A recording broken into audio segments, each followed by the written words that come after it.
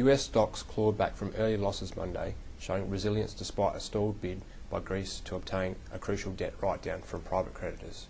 Pulling back from opening losses of more than 1%, the major indices ended only modestly in the red. The Dow Jones Industrial Average slipped to 6 points to 12,653. An hour into trading, the ASX 200 index is 5 points lower for the session. In company news, Lynas Corporation says construction of its rare earths processing plant in Malaysia is 91% complete.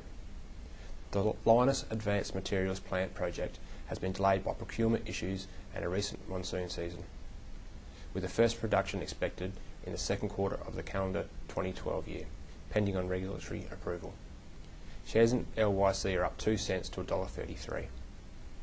In other news, Transurban Group Chief Executive Curtis Lynch will step down in July after more than 4 years at the helm of Australia's biggest toll road company. The owner of Melbourne's CityLink and several Sydney roads has identified some internal candidates as potential replacements, but will also consider external alternatives, Chairman Lindsay Maxted said in a statement. Shares in TCL are flat to $5.50. In local currency, the Australian dollar was down slightly against the greenback, currently buying 105.89 US cents.